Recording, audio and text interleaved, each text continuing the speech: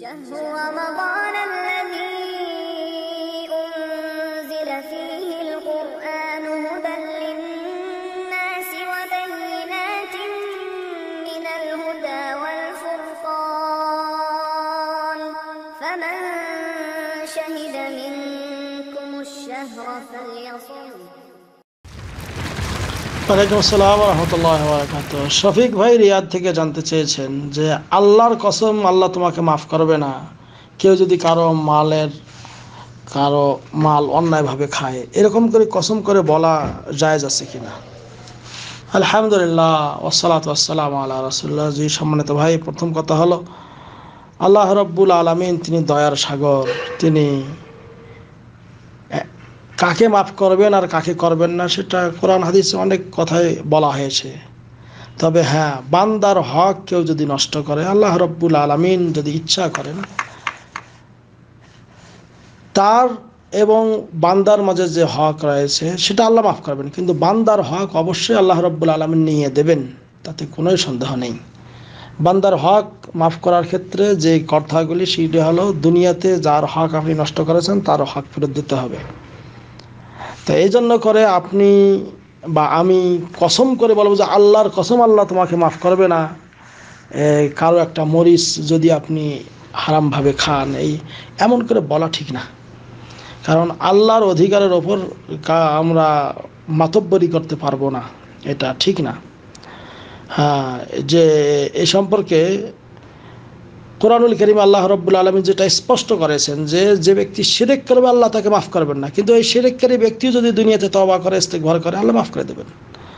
হ্যাঁ, তা আপনি ওই লোককে বলতে পারেন যে ভাই আল্লাহ বান্দার হক মাফ করবেন না যদি বান্দা মাফ না করে, কাজে এরকম করে চুরি টুরি করা ইত্যাদি করা ঠিক না, এমন করে নসিহত করতে পারবেন।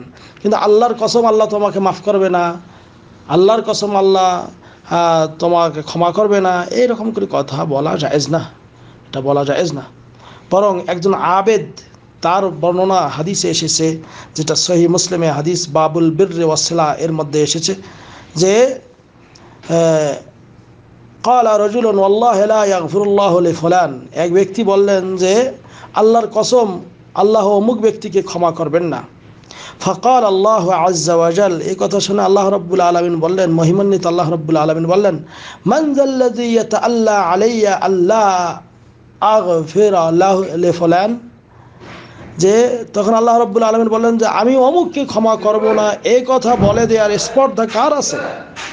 আমি তাকেই, বরং আমি কি করলাম, ফাইন্নী কদ গাফারতু লাহু, আমি তাকেই ক্ষমা করলাম, ওয়া আহবাতু আমালাক, আমি তোমার আমলকে বরবাদ করে দিলাম, তোমার আমলটাই আমি নষ্ট করে দিলাম আর ওকে আমি ক্ষমা করে দিলাম। আল্লাহু আকবার। এই জন্য আবু হুরায়রা রাদিয়াল্লাহু তাআলা আনহু বর্ণনা করেন যে ব্যক্তি কসম করে এই কথাগুলি বলেছিল সে ছিল একজন আবেদ। আবেদ মানে কি? ইবাদতকারী বান্দা।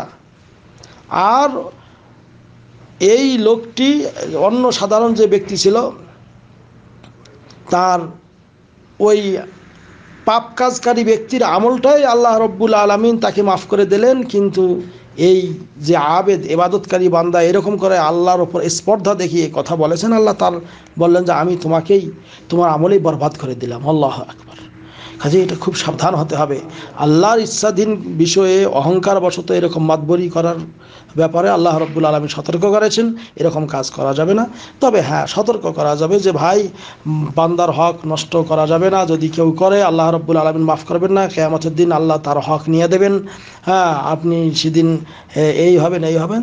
তবে হ্যাঁ, যদি কেউ কারো একটা গাছের মরিচ খায় বাগানে যেয়ে, তাকে বললে হবে। এমনকি অনেক সময় আম বাগানে যে যদি আম পড়ে থাকে সেটাও কেউ যদি খায় না বলেও সেটাও জায়েজ। তো এরকম মানে কোনো কিছু না বলে এমন করে কসম করে বলা এটা ঠিক না। আল্লাহ রাব্বুল আলামিন আমাদের মাফ করুক। হাযা ওয়াল্লাহু আ'লাম বিস-সাওয়াব। সাল্লাল্লাহু আলা নবিয়িনা মুহাম্মদ। আসসালামু আলাইকুম ওয়া রাহমাতুল্লাহ।